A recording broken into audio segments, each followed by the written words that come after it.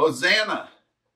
Blessed is he who comes in the name of the Lord. We want to welcome you today to Palm Sunday, 2020. And my name is Mark Gagline, and I'm the transitional interim pastor here at Silver Creek Church of God. And we want to welcome you to our online worship service this morning. We hope that it will encourage you and inspire you to follow Jesus. I want to read to you this morning to get us started from Psalm 96. Psalm 96 is where Isaac Watts wrote Joy to the World.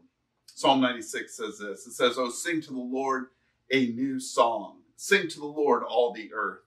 Sing to the Lord and bless his name. Tell of his salvation from day to day. Declare his glory among the nations, his marvelous works among all the peoples. For great is the Lord and greatly to be praised. He is to be feared among all gods. For all the gods of the people are worthless idols, but the Lord made the heavens. Splendor and majesty are before him. Strength and beauty are in his sanctuary. Ascribe to the Lord, O families of the peoples. Ascribe to the Lord glory and strength. Ascribe to the Lord the glory due his name. Bring an offering and come into his courts. Worship the Lord in the splendor of his holiness. Tremble before him, all the earth. Let the heavens be glad and rejoice in it. Let the sea roar and all that fills it. Let the field exult and everything in it. Then shall all the trees of the forest sing for joy before the Lord, for he comes.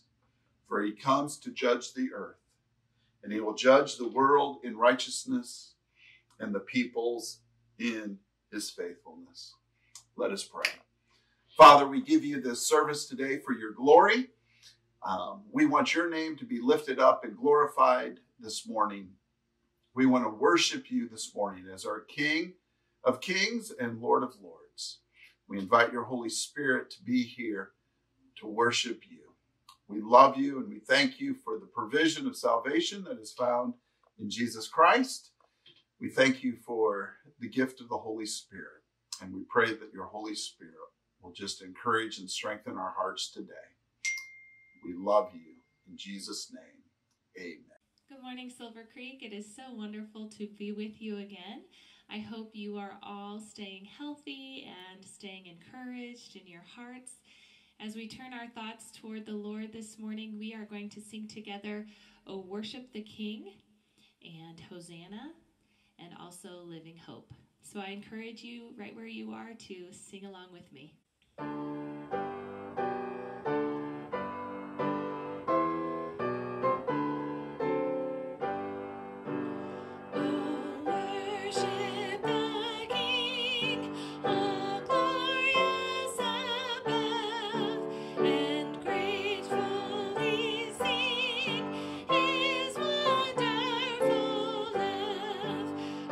Shield and defender, the ancient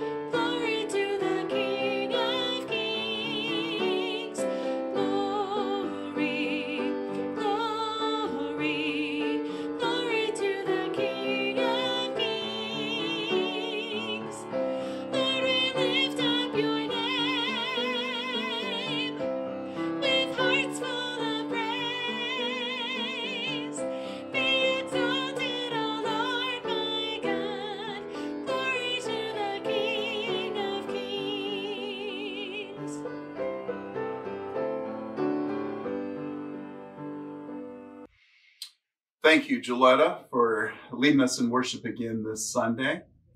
I would encourage you to send Gilletta some thank yous and some encouraging notes for her taking her time to bless us through the gift of song. I want to read this morning from Matthew 21, and it's going to be our scripture for today. We're going to be looking in John 11 a little bit later, but Matthew 21 says this. It says, "Now when they came near to Jerusalem and came to Bethphage, to the Mount of Olives, then Jesus sent the 2 disciples, saying, 'Go into the village in front of you, and immediately you'll find a donkey tied and a colt with her. Untie them and bring them to me. If anyone says anything to you, you shall say, the Lord needs them, and he will send them at once.' This took place to fulfill what was spoken by the prophet, saying, 'Say to the daughter of Zion, behold, your king is coming, humble and mounted on a donkey, on a colt, on a foal of the beast of the burden.' The disciples went and did as Jesus directed them. They brought the donkey and the colt and put him on their cloaks, and he sat on them. Most of the crowd spread their cloaks on the road, and others cut branches from the trees and spread them on the road. And the crowds that went before him, that followed him, were shouting, 'Hosanna to the Son of David. Blessed is he who comes in the name of the Lord. Hosanna in the highest.' And he entered Jerusalem, and the whole city was stirred up, saying, 'Who is this?' And the crowd said, 'This is the prophet Jesus from Nazareth of Galilee.'" May the Lord bless the reading of Jesus' entry into Jerusalem from Matthew 21. Today we want to go to prayer, and I'm going to give us a list of 7 things that we can be praying for. And earlier this week, I sent out from Dallas Theological Seminary, where I attended school, a prayer list for 30 days that we can be praying during this pandemic. And I would just want to list the things I want to pray for today. And I also would encourage you, we're going to be trying to get our prayer list out for family and friends of Silver Creek, that you can be praying for them as well. But I would encourage you to be praying for our country and praying for this pandemic.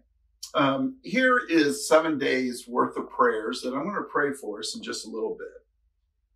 The first one is for God's name to be glorified or magnified. Second, praying for healing and comfort for the sick. Third, we're going to pray for supplies and stamina for healthcare workers. Fourth, we want to pray for insight for the researchers and scientists. Fifth, we want to pray for wisdom and insight for our spiritual leaders. And sixth, we want to pray for protection and strength for those who have been affected with the coronavirus. And seventh, we want to pray for safekeeping for the abused. Like I said, there's many things we can be praying for. And if you just want to even pause this video or pause the message that we're given beforehand, just to pray. But I'm going to pray for us right now. Let us pray.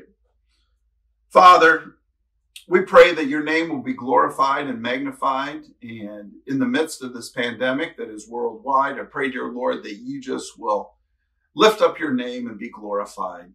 We just think of Palm Sunday, when the crowds cried out, "Blessed is he who comes in the name of the Lord." And so we want your name to be blessed. We pray, dear Lord, for healing and for comfort for those who are sick. And I pray, dear Lord, that you will heal and comfort, especially those who don't have the virus, but who are maybe scared to go to the doctor or the hospital and seek the proper medical advice that they need. I pray, dear Lord, though, for those who do have the virus, that you will make sure that they get the proper medication and equipment that they need. We pray, dear Lord, for the supplies and the stamina for our healthcare workers. And we praise you, dear Lord, for those on the front line. And we pray, dear Lord, a special protection for doctors and hospital workers and nurses. And just go before them, give them strength, give them wisdom, give them courage. But most of all, protect them from the virus. And I pray, dear Lord, as our country is working hard for masks and ventilators and breathing machines, I pray, dear Lord, that we will get these supplies now. And we just prayed for continued testing so that we can know who has the virus. Keep us safe. I pray, dear Lord, for insight for those who are working on a cure. I pray for researchers and scientists. I pray, dear Lord, that you will allow us to come up with a cure. I pray, dear Lord, for wisdom and humility for our spiritual leaders. I pray, dear Lord, that we as pastors and we as the church and we as elders and leaders in the church, I pray, dear Lord, that you will just give us the incredible wisdom to know how we can be the church. And as we've been learning, the church is not a building. It's not somewhere we meet just on Sunday. It's something that we do throughout the week, 24/7. And I pray, dear Lord, that we as a church can do your will and glorify your name.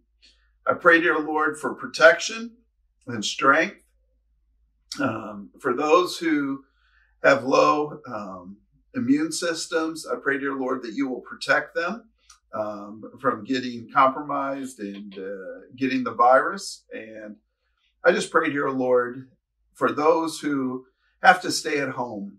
And maybe it's in a bad situation that's not safe. We know we want every home to be safe. But I pray, dear Lord, I just pray for our homes right now. Keep everybody safe and protect them. Protect them from parental abuse, child abuse, sexual abuse. Just keep us safe, dear Lord, when everybody has to stay at home. And most of all, dear Lord, I want to pray for our church family today. You know those who are sick and they're hurting and lonely, those in the nursing homes. I pray, dear Lord, that you just will go before them. I pray, dear Lord, that you continue to be with Pastor Jim Martin's family in their time of grieving, and just be with Carolyn, be with their daughter Sue, and be with the grandchildren and great-grandchildren. Just encourage them and strengthen them during this difficult time.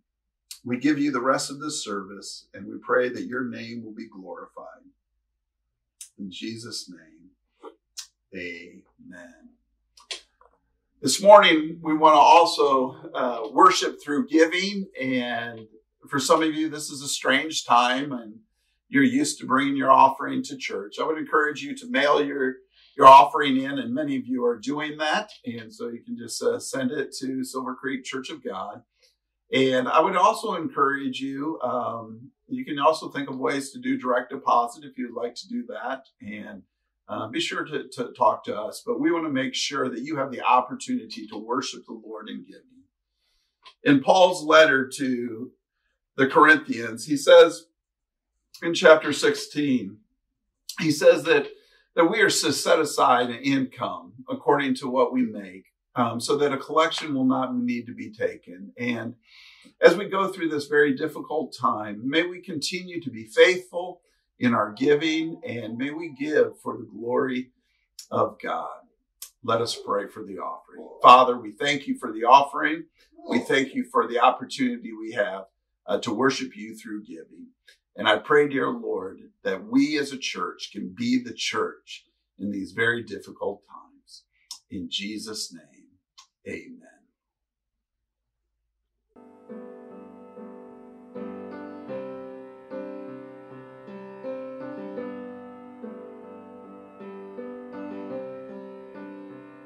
How great the chasm that lay between us.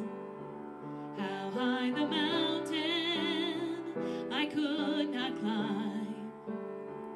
In desperation, I turned to heaven and spoke your name into the night. Then through the darkness, your loving kindness tore through the shadows of my soul. The work is finished, the end is written. Jesus Christ, my living hope.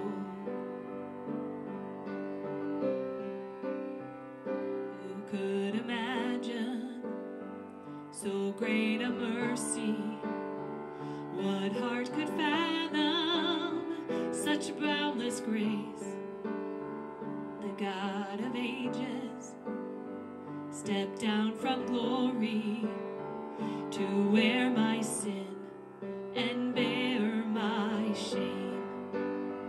The cross has spoken, I am forgiven. The King of Kings calls me his own.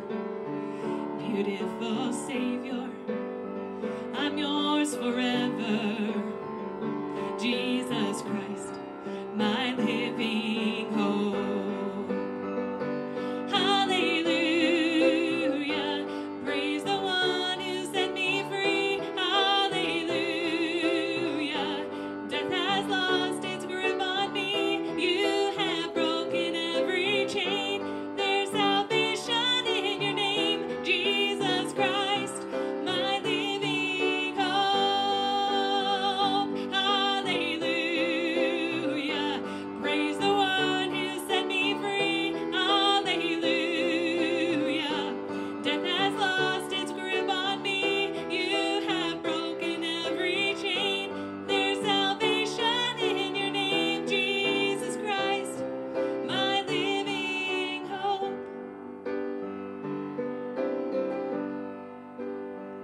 Then came the morning that sealed the promise.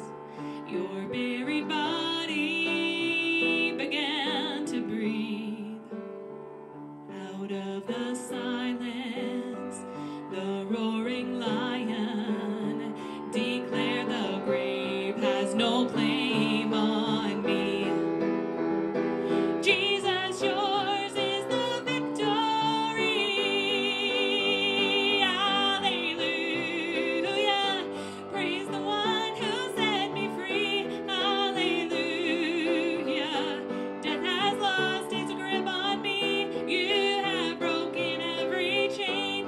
There's salvation in your name, Jesus Christ, my living hope. Jesus Christ, my living hope. Jesus Christ, my living hope.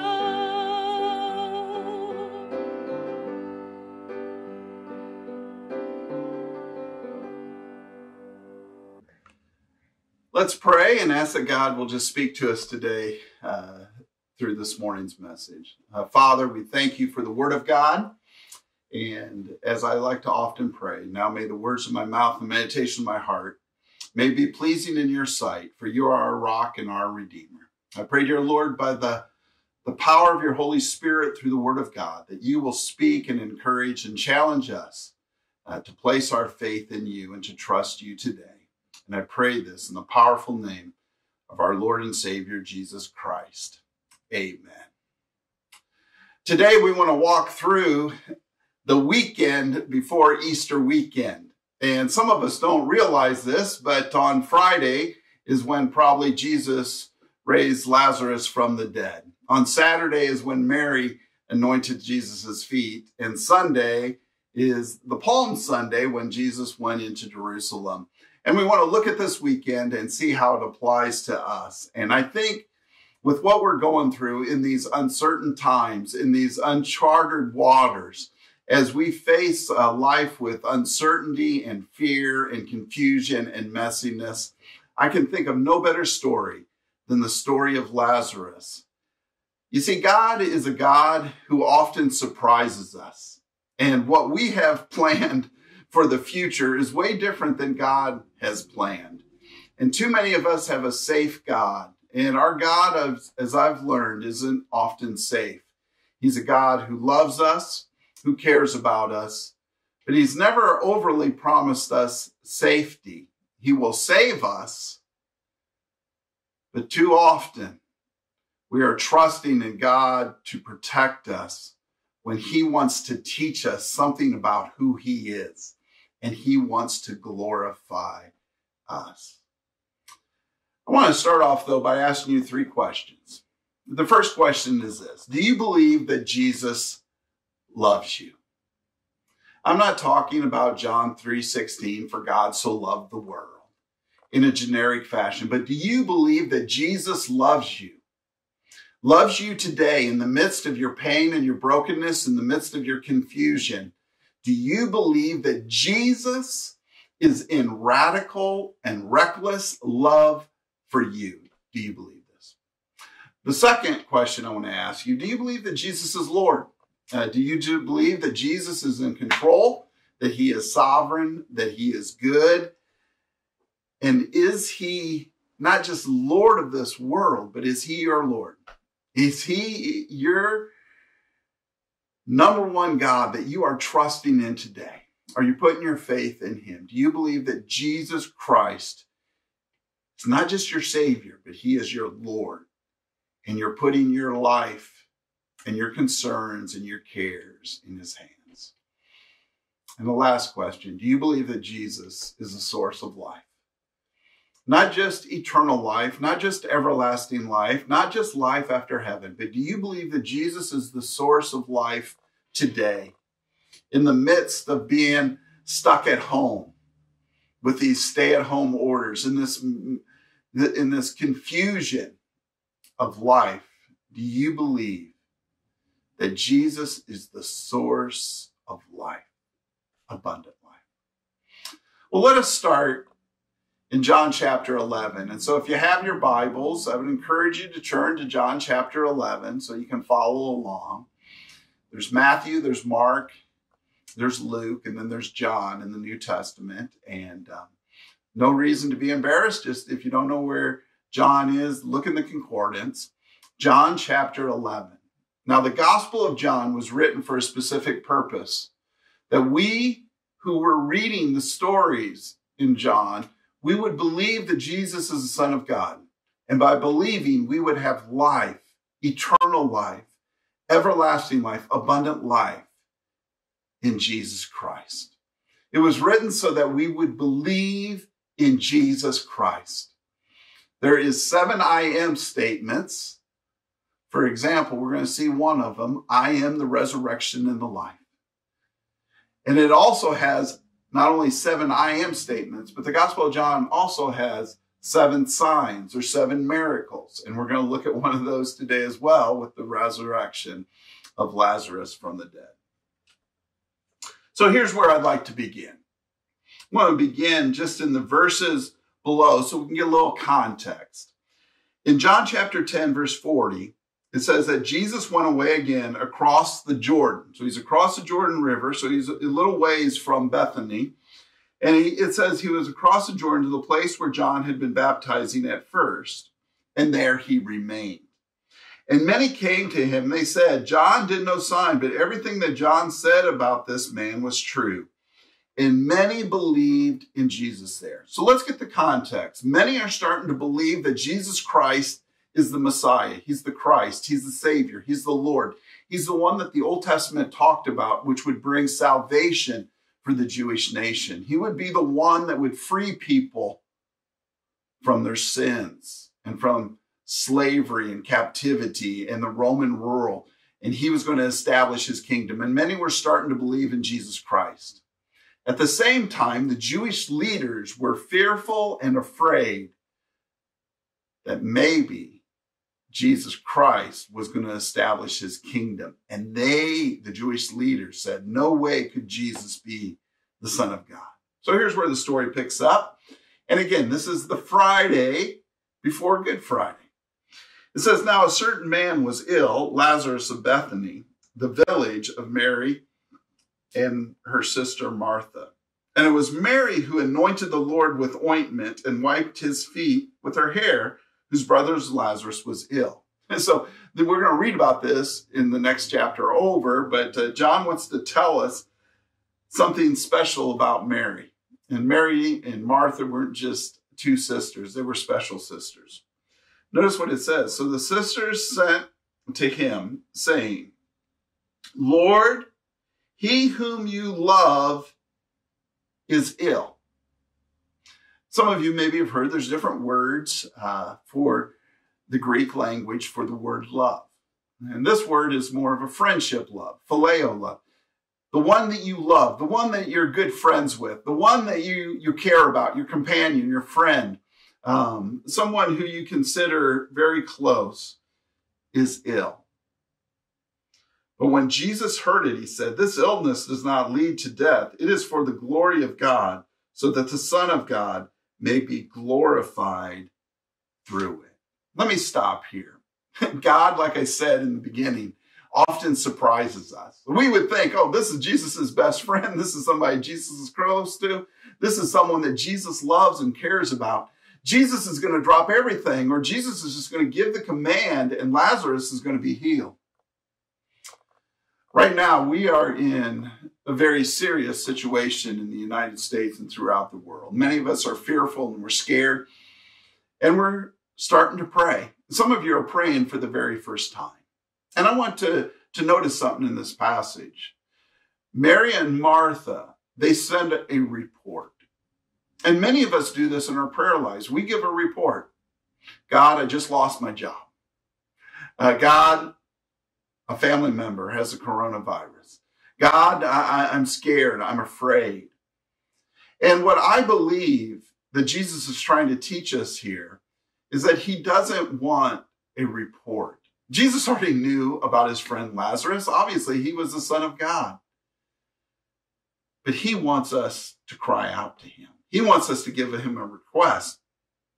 So Mary and Martha should have said, "Lord, heal Lazarus. Rescue Lazarus." Not just give a report. Lord, come to his rescue at this very moment. But notice here what Jesus does. And a lot of us are very confused what's happening right now. Why this medical crisis? Well, why this political crisis? Why is the news media acting like they're against us instead of for us? Well, why are we losing our jobs? Why is the Dow Jones tanking? Why? What's going on? But notice what Jesus is saying. He says, "It is for the glory of God, so that the Son of God may be glorified through it." Now, I don't believe personally that he's talking about raising Lazarus from the dead. I think he's talking about his own death and resurrection and the glory that was to come. You see, everything is sort of a stepping stone to the glory of God. And what is going on in this pandemic, and maybe what's going on with your job, maybe what's going on with your in education, with your students, what's going on maybe with some other difficulties, maybe with your health, anything that's going on right now, it's a stepping stone to the glory of God. And we're about ready to celebrate next week, Easter, the resurrection, which is the turning point for all of Christianity. And so Jesus says it is for the glory of God. So when you start having your doubts and your confusions, know that God has a purpose, and his purpose is that he will be glorified. Now, I asked you in the beginning, do you believe that Jesus loves you?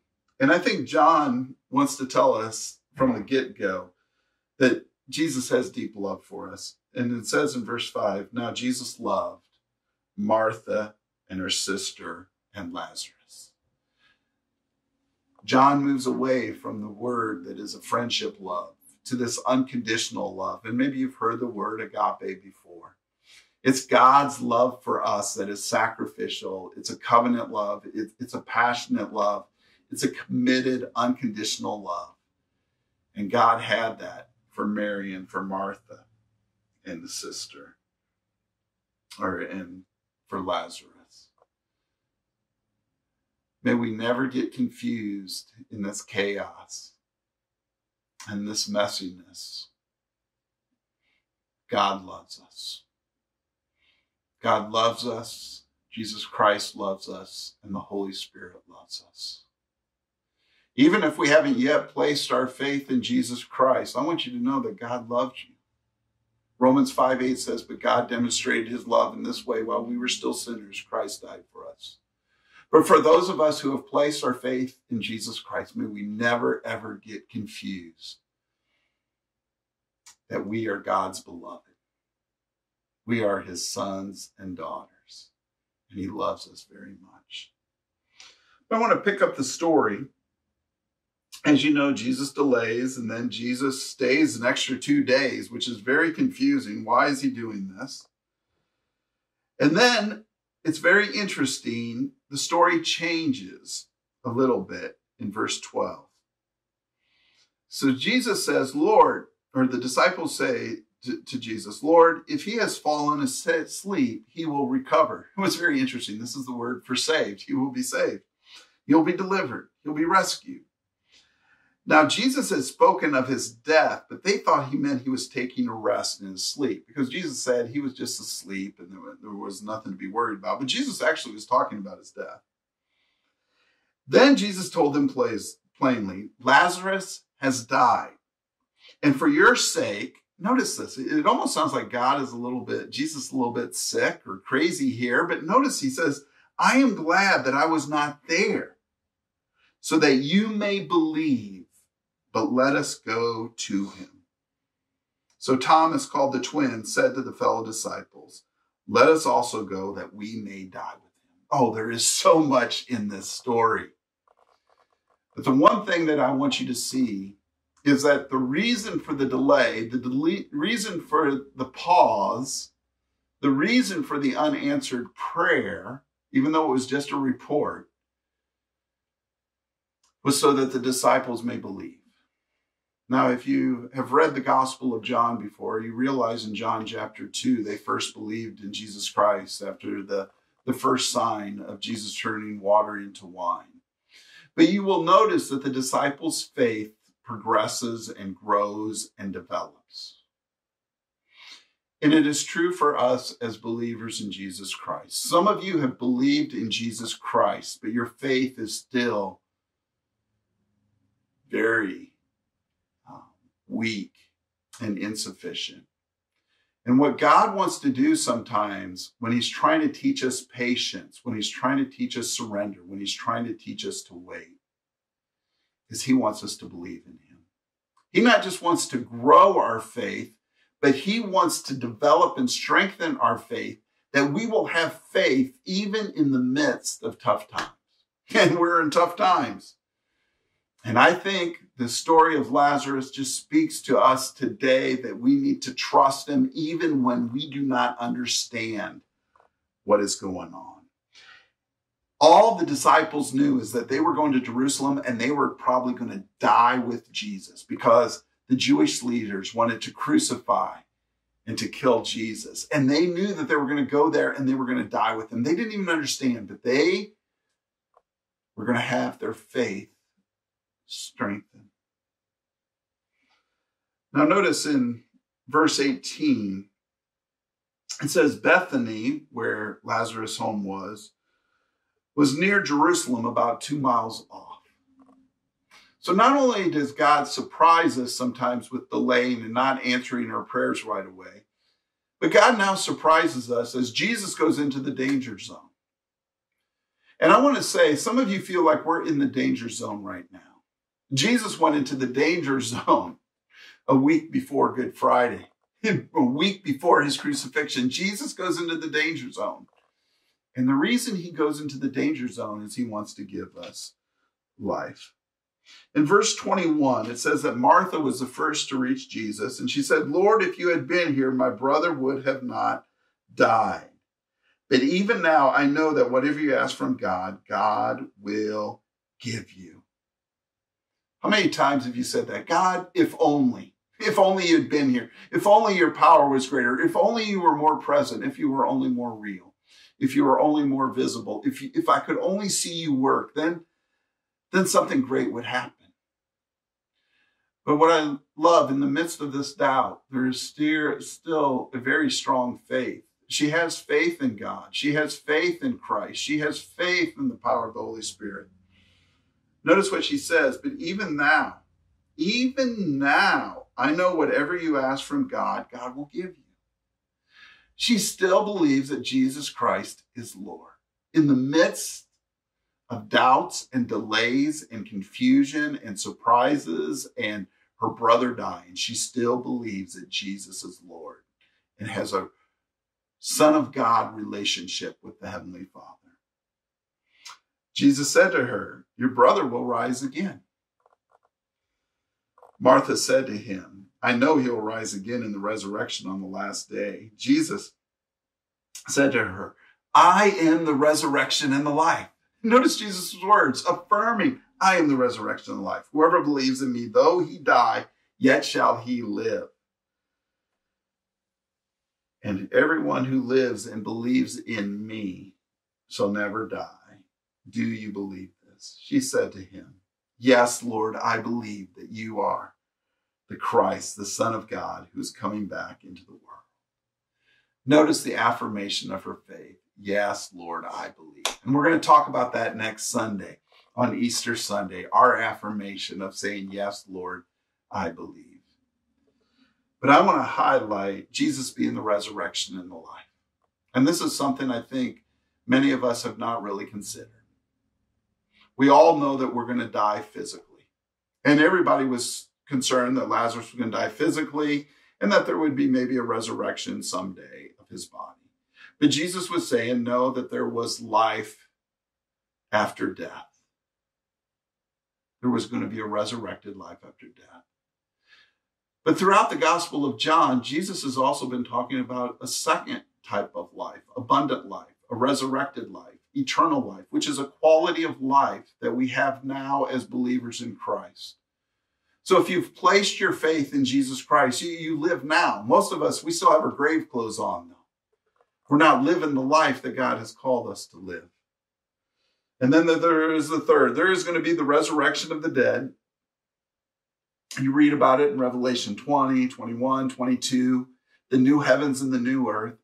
And that is the eternal life that Jesus Christ is coming to bring. But for us here today, especially for us as believers, are you living the resurrection life? You see, if you're in a relationship with Jesus Christ, you are in a relationship with the resurrection and the life, and you need to trust him. And many of us know how the story goes. Martha leaves and gets Mary, and then Mary falls at Jesus' feet, and she says the same thing that Martha said. Lord, if you had been here, my brother wouldn't have died. Notice, though, in verse 33, it says, when Jesus saw her weeping, and the Jews who had come with her also weeping, he was deeply moved in his spirit and greatly troubled. And he said, where have you laid him? They said to him, Lord, come and see. Jesus wept. So the Jews even said, see how he loved him. I want to get back to that question. Do you believe that Jesus loves you? You know, Jesus wept, not just because Lazarus had died, not just because he was feeling sorry for Mary and Martha. Jesus wept because this was not the way that God had planned it. This is not the story. And the story that many of us are living with heartbrokenness and just pain and agony and suffering and difficulties, that is not the way it is meant to be. Jesus came that we might have life.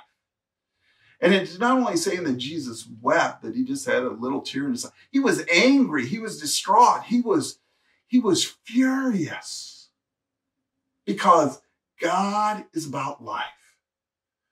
In John chapter 10, Jesus said, there is a thief. He comes to steal, to kill, and to destroy life. But Jesus came that we might have life and we might have it more abundantly. Next week, we're going to look at Lazarus coming out. But I just want you this week to think about the life in Jesus Christ. Are you, as a believer, still walking around in grave clothes? And I want you to think seriously, and I want you to personalize this. So for me, Mark, come out. I want you to put your own name there. It says, Lazarus, come out. He said it in a loud voice, a voice of triumph, a voice of victory. And the victory is ours. And again, we're going to celebrate this next week on Easter Sunday. But over the course of the next 7 days, think about Jesus and think about the story of Lazarus and think about the question. Do you believe that Jesus loves you? Do you believe that Jesus is Lord? But do you believe that Jesus wants to give you life here today? On Saturday before Resurrection Sunday, it says in John chapter 12, it says 6 days before the Passover, Jesus therefore came to Bethany where Lazarus was, whom Jesus had raised from the dead the day before. And so they gave him a dinner there, and Martha served, and Lazarus was one of those reclining at the table with him. Now, this is something that I want us to think about this weekend.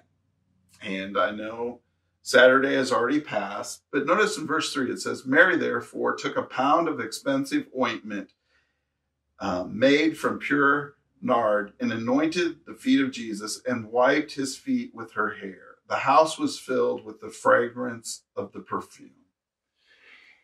And here's what I just want to think about. In the midst of this messiness, of this confusion, on the doorsteps of death and crucifixion, in the midst of her brokenness and her pain, and I know she was glad and she was excited that Jesus finally came through the rescue, and Lazarus was right there, reclining at the table with Jesus. So in high times and low times, she worshiped.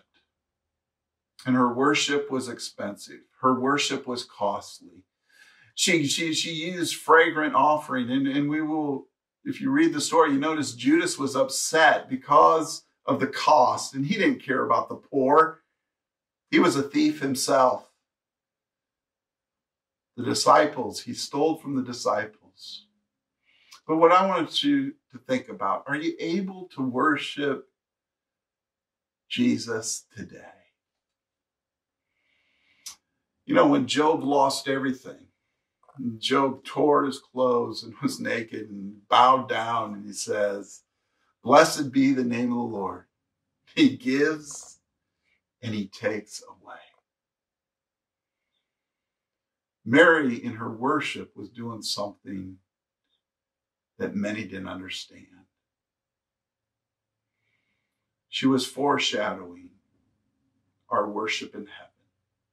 And when you worship Jesus now, you foreshadow our worship in heaven. And she even was foreshadowing, even meant to say, the crucifixion and his death and his burial and his resurrection. She was anointing him for burial.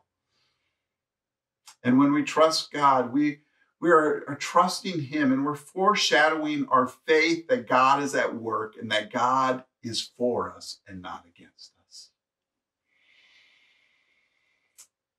And that leads up to today, Palm Sunday.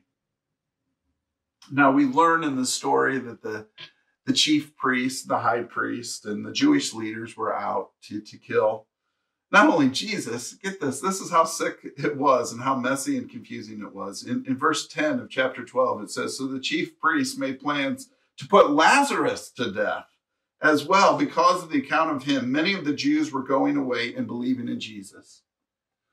We live in a crazy world. And I know some of you you're anti the news and call it the fake news, or you think that one party is against you and one party is for you. Notice this, they wanted to get Lazarus because he was doing good for his Savior and Lord, Jesus Christ. They wanted to kill him. But even though the leaders wanted to kill Jesus, there was many who understood who Jesus was. And they wanted to worship him as King of Kings and Lord of Lords and the Almighty God. So notice what it says. It says, the next day, the large crowd that had come to the feast heard that Jesus was coming to Jerusalem. So they took branches of palm trees and went out to meet him, crying out, Hosanna, which literally means, save us now. They cried out, save us, deliver us, rescue us. Blessed is he who comes in the name of the Lord, even the King of Israel. And Jesus found a young donkey and sat on it, just as is written. Fear not, daughter of Zion. Behold, your king is coming, sitting on a donkey's colt. Verse 16 says, his disciples did not understand these things at first. But when Jesus was glorified, then they remembered that these things had been written about him and what had been done to him. You know, most of Palm Sunday is based upon Psalm 118. Psalm 118, in the middle, towards the end of it, Psalm 118, it says, "This is the day the Lord has made. Let us rejoice and be glad in it." And then it cries out, "Lord, save us. Blessed is he who comes in the name of the Lord." And today, I want us, especially as believers in Christ, if you know Jesus Christ as your Lord and your Savior and as your King, as we've been learning through our daily devotions, if you understand him as your shepherd who cares for you and protects you, you may not understand what's going on. You may not understand why the pandemic, why we've lost our jobs, maybe why the economy is tanking, why this is happening now. And you may have a lot of questions. Is this the end times? Is this the end of the world? Am I going to live through this? Well, I have a story to tell my grandchildren. Got a lot of questions, a lot of misunderstanding. But one thing is sure. You see, if you go back and you read Psalm 118, it's a psalm of praise and thanksgiving because Jesus Christ, his steadfast love, and his mercy is constant. His love endures forever. Go back and read John 11, John chapter 12, and answer this question. Do you believe that Jesus loves you? Do you believe that Jesus is Lord? And do you believe that Jesus gives you life? Even in the midst of the most craziest times when life is messy and confusing and hard to understand. I can't speak for you, but I can speak for myself. And hopefully I'm speaking for my household as well. But we are going to choose to put our faith in our Lord and Savior, Jesus Christ. And we're going to ask him to strengthen our faith, for us to experience the life that he came to give us. And when we have doubts and confusions, to know that he loves us. We want to thank you for worshiping with us online today. And I would just like to close with a benediction. And before I do that benediction, I just want you to know if there's anything that you need, be sure to contact us at Silver Creek Church of God. You can use our email if you would like to make sure we get a message. You can use silvercreek@cog@gmail.com. That's silvercreekcog@gmail.com. Now may the Lord bless you and keep you. May his face shine upon you. May he grant you his countenance and his peace until we meet again. God bless you and have a great day.